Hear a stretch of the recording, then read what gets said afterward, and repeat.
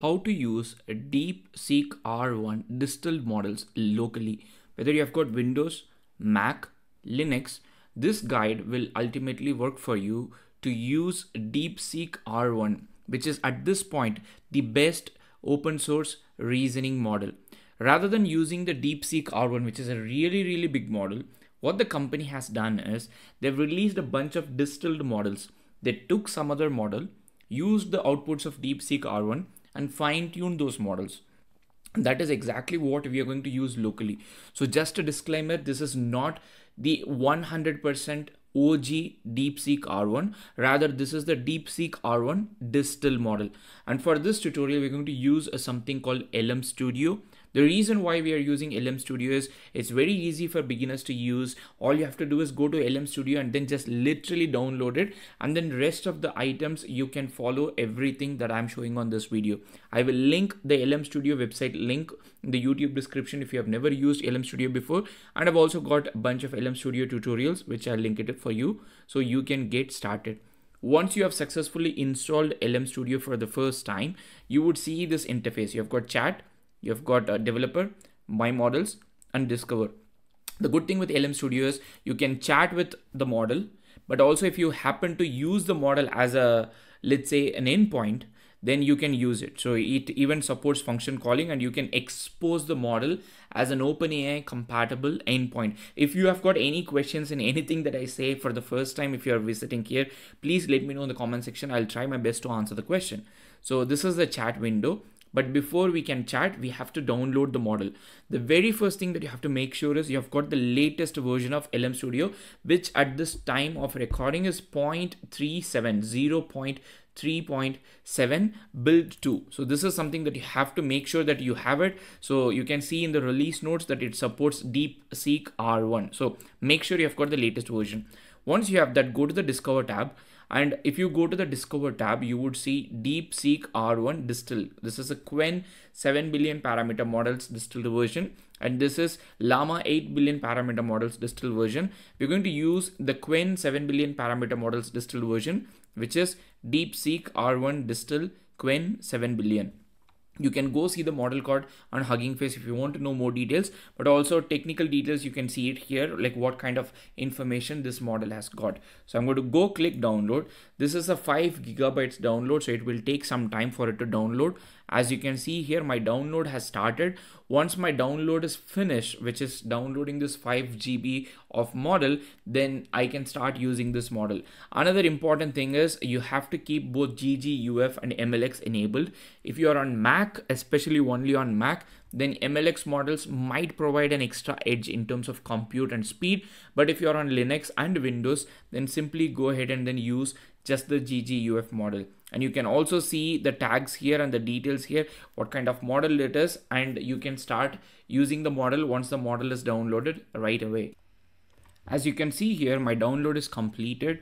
So you can either click here and load the model, or you can go to the tab where you can chat and then use the model there. So just start clicking load the model. That is the easiest option for you to start with. But I'll again close it and then open it and then show you completely from scratch. So after we have loaded the model, you can just go ahead and then ask the question. You can see this bar. The bar basically indicates whether the model has been loaded into your current session. So just wait until the bar is loaded. If you want to make any changes, for example, if you want to change the system prompt, or if you want to increase the number of tokens, a context window, then you can click this and it will actually show what is the system prompt that you can give. And if you want structured output like JSON and all those kind of things, you can do it here. But I'm going to just leave it as it is. And at the bottom here, you can also see the system usage, the RAM and CPU usage. So at this point, the model has been successfully loaded. If you want to close it, you can click eject, but I don't want to close it now. I want to just go ask some questions. So I'm going to close this and then simply go ask simple question. Can you calculate 4 plus 5? So there are two kinds of tokens. One is the thinking token, which is the process in which the model is having an internal monologue, and then finally it gives you the output. I think LMStudio will at some point escape the thinking token and then have a UI which will show it differently. So you can see the thinking token where it discusses with itself to solve the problem. And then finally we have got the solution, and this is the latex format. So if you want to see it rendered, you can paste it on a latex render. So I'm going to close this LMStudio completely and then show you how you can load this. Close LMStudio, and I'm going to quit it. And at this point, I'm just simply going to call for LMStudio. Once I've got LMStudio available, ideally what I should have done is I should have ejected the model, which I did not do. So I've got LMStudio here. So my existing chat is stored. I'm going to go to chat, click a new chat, load the model, and you can see the list of models that you have got in your LMStudio. I'm going to select Deepseek R1 Distill Quen 7 billion. It gives you all the information, like what kind of things that you want to do. For example, if you want like a longer context window, you can increase the slide depending upon how much memory you've got, some memory optimization. I'm going to just go ahead and then say, just load LMStudio, load the model. And as you can see here, the model is being loaded. The model is being loaded at this point. And then once you have got, you can start chatting with the model. If you have got a vision language model, which in this case, I don't think it is, then you can also upload the attachment. But right now it's just a simple model, and we can just go ask any question. Can you do a probability check of how long humans would survive on Mars? I should have already asked for a joke about Elon Musk, but maybe I shouldn't do it. So you can see that it is thinking, it's having an internal monologue. Okay, so I need to figure out how long humans would survive on Mars. So it's going through this internal monologue, and then ultimately once it is done, it would come back and then answer. So meanwhile, another important thing for you to notice is if you go to the developer tab, you can see Deepseek R1 Distill Quen 7 billion is running right now. So you can also make these models available as an OpenAI compatible endpoint. Why is it important? It is important if you want to develop something in your local computer as an MVP, and then probably you would deploy it on a server. So you can keep the same code, just change the local host endpoint, and then you can do everything that you want. So if you want to serve the model, it's very easy and straightforward for you to serve the model as well. So these are the endpoints where the model is already available, and then the model is being ready.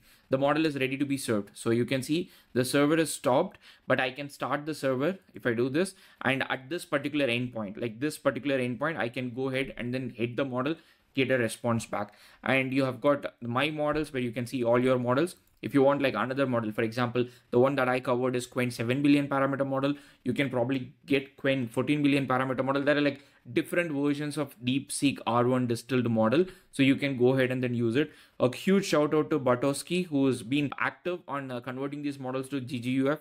Thanks to them, and also the LMStudio team who has made it possible for us to use this model. You can see the number of tokens here. 33 tokens per second. That's quite fast. 991 tokens totally. And the first token time, like very first time, how much time it took. After it does all the thinking, finally you get the final answer, like atmospheric pressure and all these things. Not required. Finally, one final thing.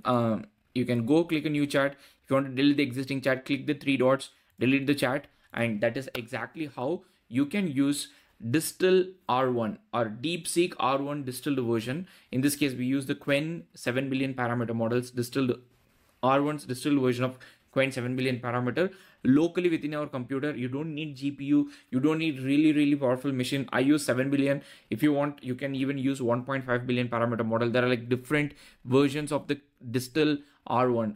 Deepseek R1 is available. So use whatever is fitting in your RAM and then enjoy the model locally without having to worry about privacy. And in this particular case, your data would not be sent anywhere unless until LMStudio is doing something shady, which I'm not sure they would be doing. Thank you so much for listening. See you in another video. Happy prompting.